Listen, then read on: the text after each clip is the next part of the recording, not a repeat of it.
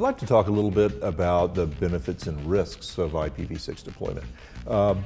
In the introduction and the overview I gave, I kind of pointedly made the statement that IPv4 started becoming obsolete about 20 years ago.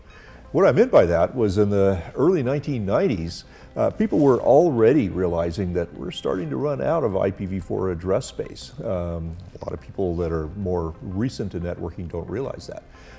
And we started adding a lot of kludges to our IPv4 networks. I mean, there's private IPv4 addressing, RFC 1918 addressing.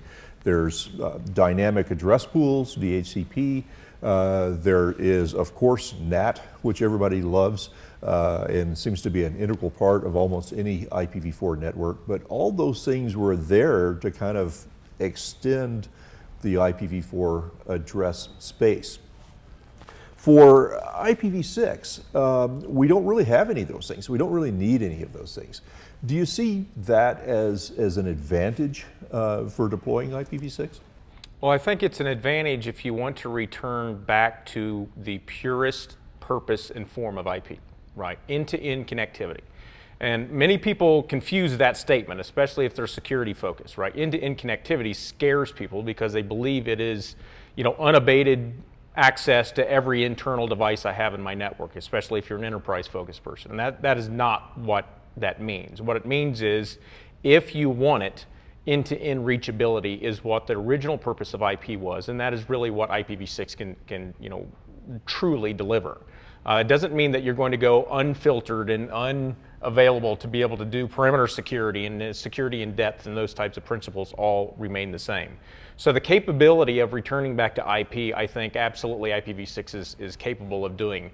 Can we almost politically or religiously, it becomes such a hot topic, move purely away from a translated model to a privacy model as it relates to addressing? That's a much more difficult answer, because some people are successful with really understanding that you can go end-to-end and maintain security, and other people realize that this is just more than I can take initially up front. And I think it's going to be a long haul for us to kind of figure out if we can wash all of that translation and all of those kind of kludges, as you mentioned, out of our networks. So I absolutely agree. I think one of the more interesting things is I actually think the end-to-end model is a better security model. It allows both parties to know who they're talking to without any interruption in terms of a translation that is occurring along the line. So my discussions with security folks is you should be happier. You actually know the end node that you're talking to.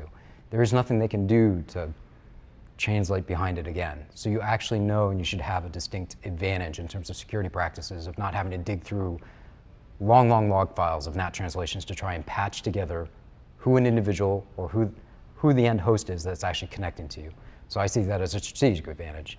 Explaining that your security policies really aren't changing at the perimeter and at the interior on host level protections are not going to change. Your policy enforcement is still going to be the same. There's nothing different with v6 than v4 in that way, except for now you actually get to know who the end client device is.